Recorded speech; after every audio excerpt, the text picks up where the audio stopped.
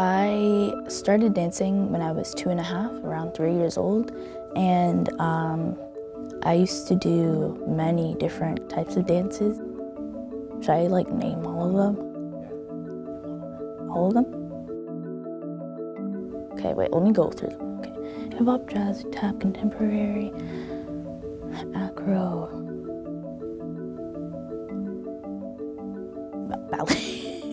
ballet. She was always a toe walker, and she was always on her tippy toes. And in our household, we play a lot of music. We play music, we dance. We'll dance in the kitchen, the living room. We'll dance all over because that's the Caribbean. I'm from the Caribbean, and Caribbean, we dance, play music. And that's where she learned how to dance, really.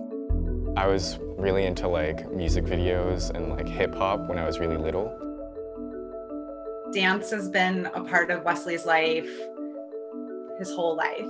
When he was little, he was always moving, just climbing things, and his movements were always big. And when he was about 4 or 5, he started playing the Wii, and there was a game called Let's Dance or something like that. And he just was captivated. He learned all of the dances, memorized them, and he would do it on and off of the Wii. And it became sort of like a party trick for us. We would be like, Wesley, do the dance, and he just, from then on, it was always dance. I started dancing when I was 5 years old. Where do you think the interest in dance came from? Is there anyone in your family that's in dance or in the arts? My mother. She did a ballet in university, which was very, very rare for a Korean woman in the late 1950s. She did not see Jane. My mother died 23 years ago because of cancer. Seeing her granddaughter Jane do ballet at National Ballet School, she'll be very happy and happy. My first year here was hard at times because I was very young, and it was different being at a school without my parents there.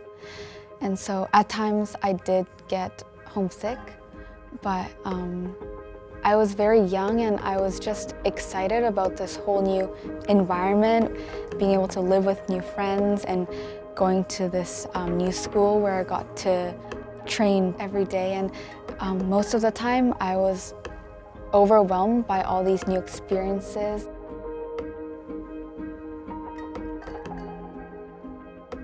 At first, I really didn't know what to expect. It was kind of hard to balance ballet classes and academics in grade 6 because I wasn't used to doing that at my other school. And so when I came here, I had to learn how to balance my time. It was obviously really difficult to be away from my family and my house and all that, but it wasn't completely a complete shock because I knew I'd be going for dance and I had dance to kind of secure me. I was honestly pretty excited, but my mom was super worried and she got me all this winter gear because that was one of her biggest things. She really didn't want me to be cold, so, and I wasn't, so. I think it was most challenging for me just to let go in certain ways and to trust that he was being taken care of. There was a couple of phone calls I remember where I was like, are you okay? If you're not okay and you can't tell me, send me a text that says, because I wasn't sure, what if he can't tell me? I don't know, you write these stories. As a mom, you're always a little bit concerned of the worst case scenario. It was just hard. And, I had spent so much time do you have your tights? Do you have your shoes? All of those things, to now just say, what is your day like? And are you having fun? And, I had to figure out how to be a mom from far away. And so that just took a little bit of time. As a mother, I felt sad and sorry at that time. However, as Jane matured, she loves her time back home as much as her time to NBS. I think they are another family of Jane.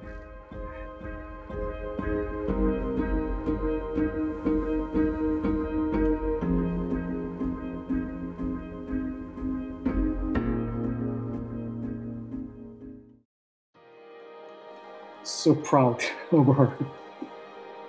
She's really matured in every time we meet.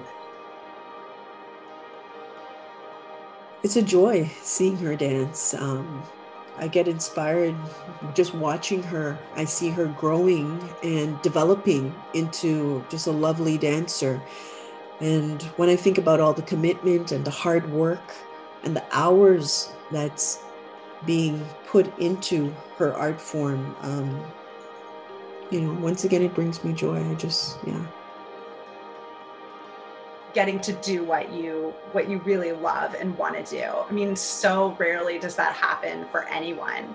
And so it feels a little bit like a miracle every time I see him on stage. And, when you see your baby smile for the first time, it's like this amazing thing. And it's almost like that. When I see him doing ballet and I see him dancing, I see that joy that only like a mother could see, like you see them fully.